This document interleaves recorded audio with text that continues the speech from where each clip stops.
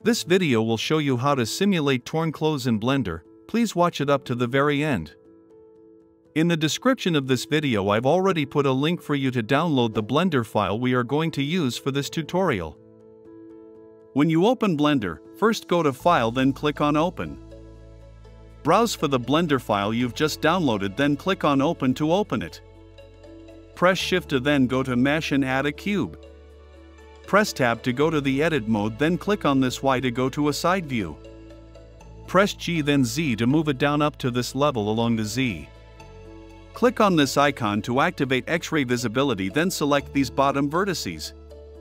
Press G then Z then -1.3 to move them down by 1.3. Now press Ctrl or then click to add an edge loop somewhere here.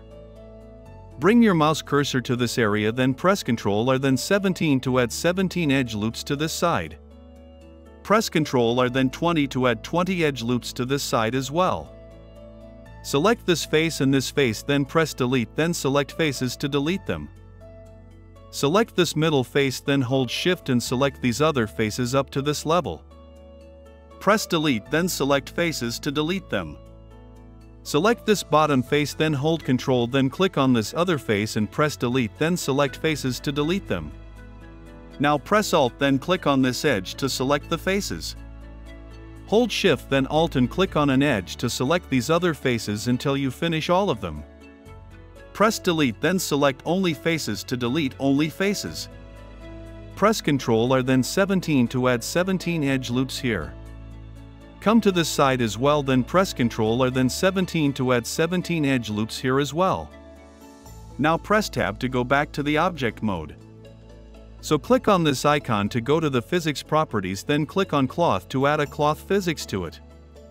Scroll down and click on this drop-down arrow on shape, then click on this box to activate sewing.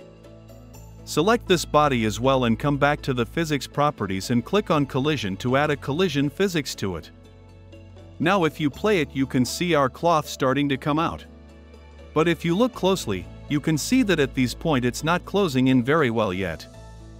So to fix that, select the cloth and come back to the physics properties, then scroll down under shape, then reduce on the shrinking factor to -0.1. Now if you play it again you can now see that the result is better. So come back to the physics properties and click on this drop-down arrow on collisions. Scroll down and activate self collisions.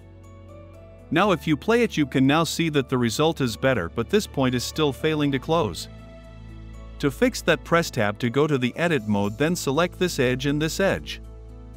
Press Delete, then select edges to delete the edges.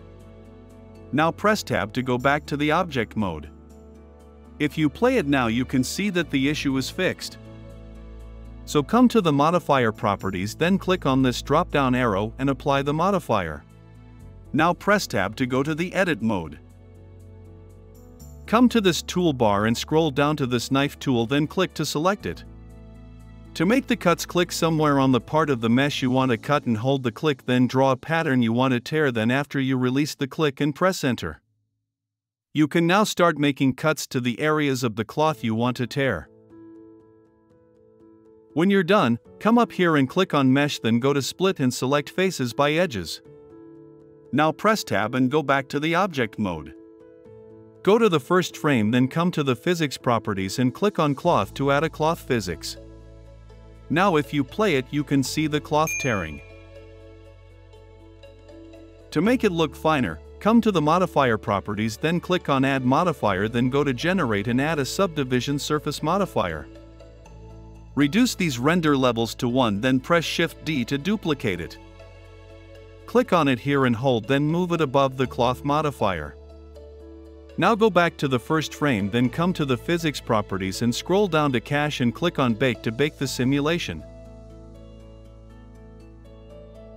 Now if you play it you can see it coming out well, but it has some undesirable gaps at the sewing points. So to fix that, come back to the physics properties and click on Delete Bake to delete the bake. Go to the modifier properties and switch this first subdivision surface modifier to Simple. Now come back to the physics properties and click on Bake to bake the simulation. Now if you play it you can see it coming out well. And now we are done.